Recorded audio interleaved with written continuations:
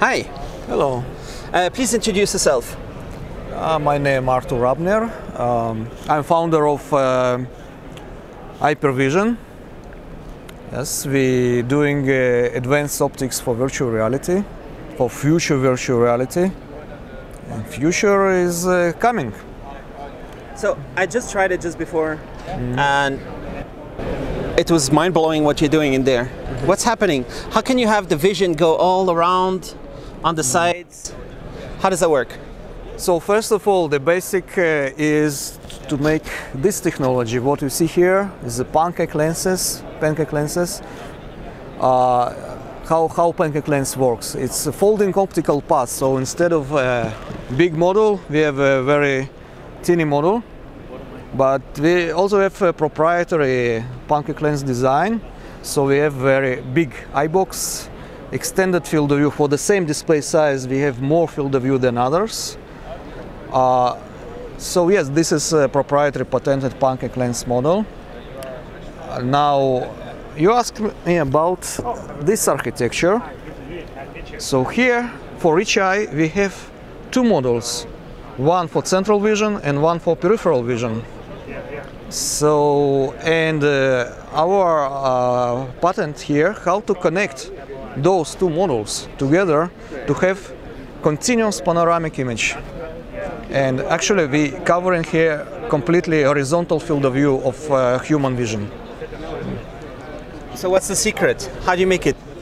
Oh, so is it secret? No, not secret. It's published, right? It's already published, so it's not a secret. So you can see here a connection between two pancake lens models on this line. Now, from the second side, you have display here and display here. They are not connected. So, but the recipe is to generate the same image somewhere here and somewhere here. So after manipulation by the lenses, the rays that are going out of this line, those rays are connected. The rays that are coming from pixel here and from pixel here, they are connected. So our eye cannot distinguish between this and this pixel. So we see connection between two models. Wow. Can you try to hold it like this? Yes. Let me just see if I can capture anything. Is it possible to capture anything? Yeah, if you put your camera to infinity, maybe to 2 meters focus, you will be able to see in focus the image inside. But, not autofocus, but fixed 2 meter focus. Yeah. All right, I can see a little bit. Okay, but I mean, it's. Can you hold the camera for 1 second? Yes. Is it okay if I look in there? Yes. If you can try to film me? Yes. Wow. I'm totally surrounded by a VR experience that closes and that seems to be smooth. It looks like the whole screen is together all around. Wow, it's such a cool experience. I feel like I'm looking at the future a little bit, like the future of VR. Are you want to have a role to play in the future of VR? We are making future VR, actually. Yes. This is our role. We already have a client that will use this architecture for advanced flight simulator.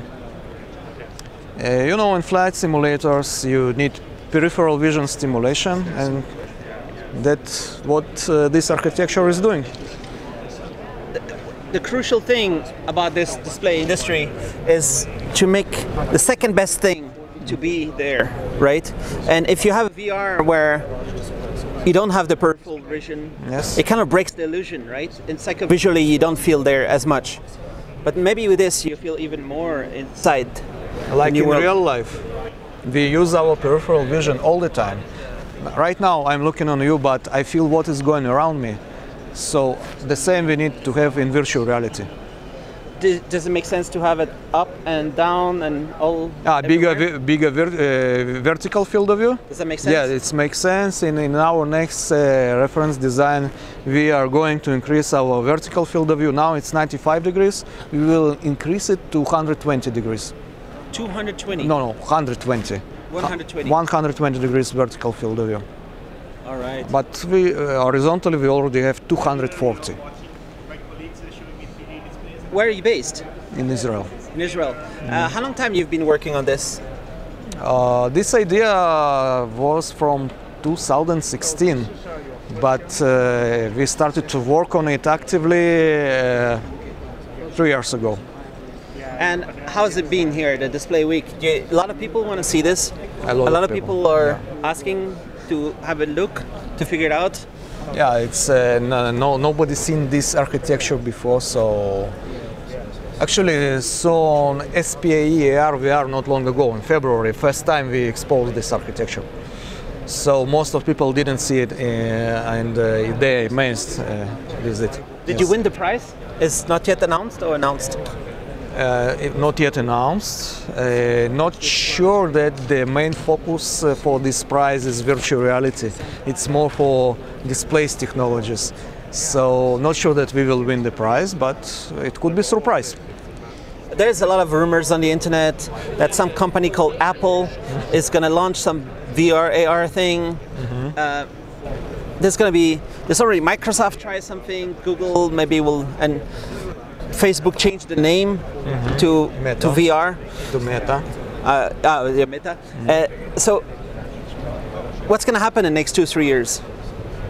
It depends on 5th of June when Apple, if Apple will finally release its headset, and if it will be good, so other companies that currently are awaiting will go into this industry as well.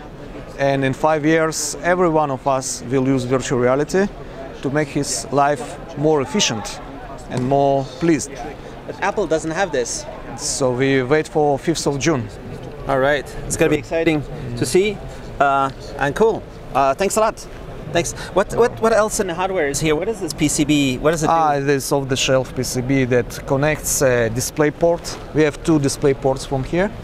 We connect them to 2 PCBs here, and each PCB have a bridge to link the 2 displays. So we have 4 displays here, so we need 2 PCBs that connect display port to 2 MIPI interfaces of the displays.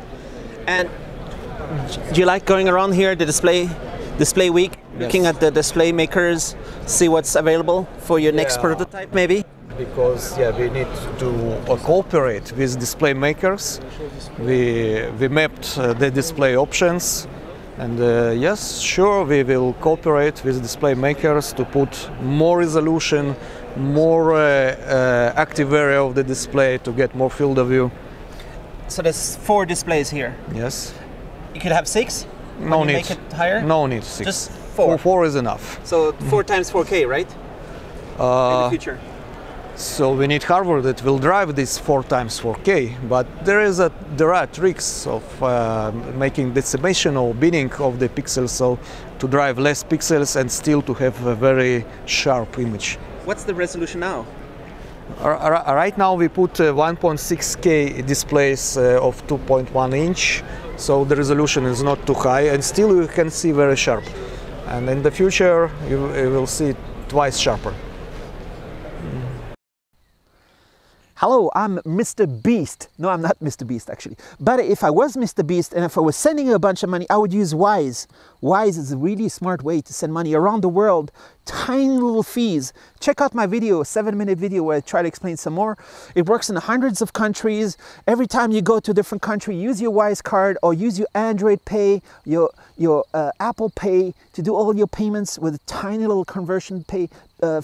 If you have some customers in different countries, they can send you money to local bank accounts in the US, in Europe, all over the world. You can get local bank account details. They transfer tiny little fees. Don't use PayPal anymore. Don't use Western Union. And don't use your bank to send money because it's surprising, but you wouldn't know maybe, but they take fees that are gigantic, that are pretty big. Just use the Wise. It's smart.